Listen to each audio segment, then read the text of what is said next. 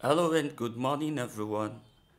My name is Hosanna David. I am happy to come your way this morning to share the word of the Lord with us. There are some things that the Lord revealed to me, and the one I want to share now is the revelation I had just 2 days ago. I had a dream. In the dream, a lady was to be sacrificed alive. They were to bury her alive. And there was a grave. It's not like it's a grave, but a very deep pit, because it was bigger than a grave in size. So as at the point, they already put the lady into the pit.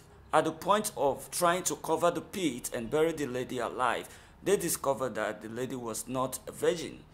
So they were so disappointed, and they were saying, this lady is not a virgin, or we can't use her for the sacrifice. We have to look for a virgin. I was there watching, and I also saw a Christian brother. He was there standing. It was like he was among those offering the sacrifice, trying to bury a human being alive. So I saw myself running from that environment, because I could just turn out to be their victim. So I was running away. I discovered that I had a little baby in my hand, a baby of about a few months old. I was running with another lady. So we were running. At a point, we were in the bush. I discovered that I was not with my cell phones, 2 phones. So I was telling the lady that why not I go and get my phones? But I looked at the baby in my hand. The baby is a virgin, as an infant. So I told myself, if I go there, they could probably get hold of the baby. So even me, I could be in danger too. So why not I leave the phones? And I told myself, I said, well, God owns the money in the world. He owns every money in the world. And if I save the life of this baby, God could also provide money for me to buy other cell phones, and I could go and retrieve my lines too. So at the point of, as soon as I made up my mind and tried to escape from that, continue to escape, I woke up from the dream.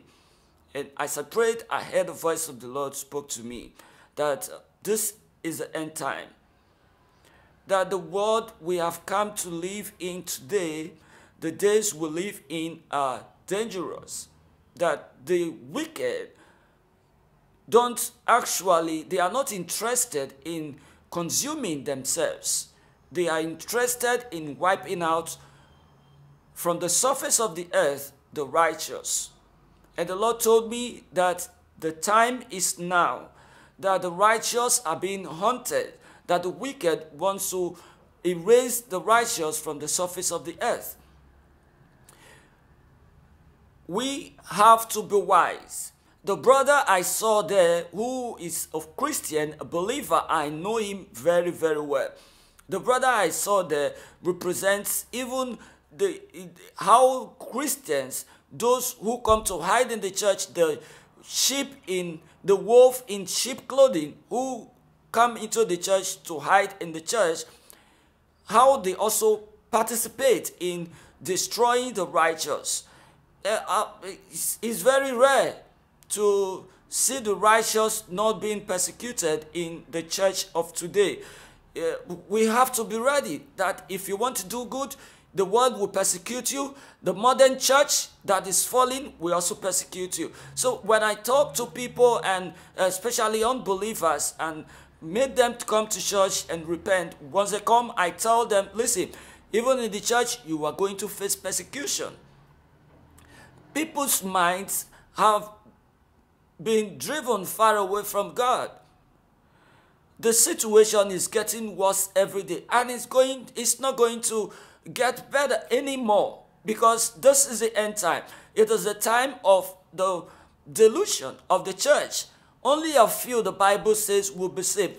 Broad is the way that leads to destruction, but narrow, very, very narrow, and rough is the way that leads to life, and only few finds it.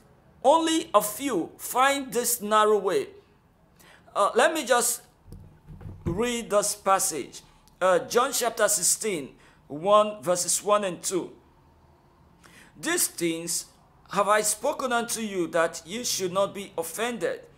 They shall put you out of the synagogues. Yea, the time cometh that whosoever killeth you will think that he doeth God's service. A time is coming, and the time is now, that those who speak the truth are being hunted. And those in the world think that they want to get rid of people who come across their way so that they can be free. They don't want to hear the truth. And also those in the church, religious people, and even those who have other religion like Islamic religion, killing Christians and persecuting other religions, they will think that they are offering service to God. Let not your heart be troubled. Know that the devil will hunt for you. Those in the world will hunt for you. The wolves in the church will hunt you also. So keep your life safe. I'm not saying that you should be afraid of death. You don't need to be afraid of death.